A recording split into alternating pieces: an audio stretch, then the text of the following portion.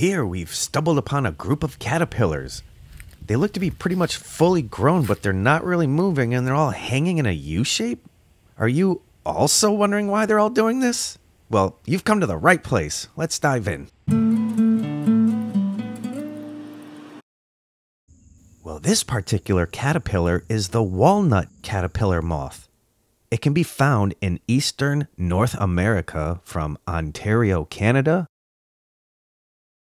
all the way down to Mexico and as far west over as Minnesota. They are a tan and cinnamon brown moth with about a 2-inch wingspan. And they almost look like a folded, dried up leaf when not in flight. Very good camouflage. Look at this. The life cycle of these moths is they will start emerging from their overwintering pupa in mid-May in springtime, and they're present through late July. During this time, the adults will lay eggs not long after emerging, and those eggs will hatch 8 to 10 days later. Second generations and possibly even thirds can occur in warmer climates. Those moths will emerge in July and August. The baby larvae, these baby caterpillars, generally all stay together during most of their development as they feed and skeletonize these leaves. They are feeding machines, these little ones. And each time a caterpillar grows too big for its current exoskeleton, it molts to allow further growth until it reaches its final instar. They usually go up to 5 instars.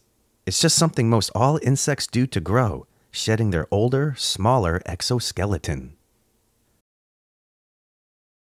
The female has the potential to lay hundreds of eggs. They are pale green eggs in a closely spaced mass. And the newly hatched caterpillars are going to be pale green as well. Then they'll become a reddish color, a reddish brown color, and when fully grown, they turn black with whitish hairs. And they prefer pecan, walnut, and hickory trees. During the molting processes, when they're ready, these caterpillars will congregate together on the trunk of a tree or a large branch. It's not specifically stated if this gathering is for safety in numbers or just simply more of the gregarious behavior of caterpillars.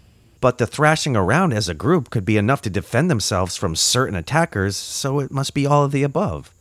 What we do know is that this U shape that they are making is their defensive posture.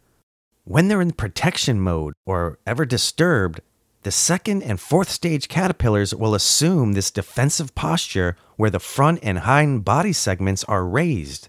That's what we're seeing here. If one of these caterpillars or any of these caterpillars are at their 5th stage, they don't need to stay to defend or posture. They will simply fall to the ground. When they're fully grown, they get to their 5th stage, they drop to the ground anyways and will burrow into the soil or leaf litter to begin pupation. They don't spin a cocoon.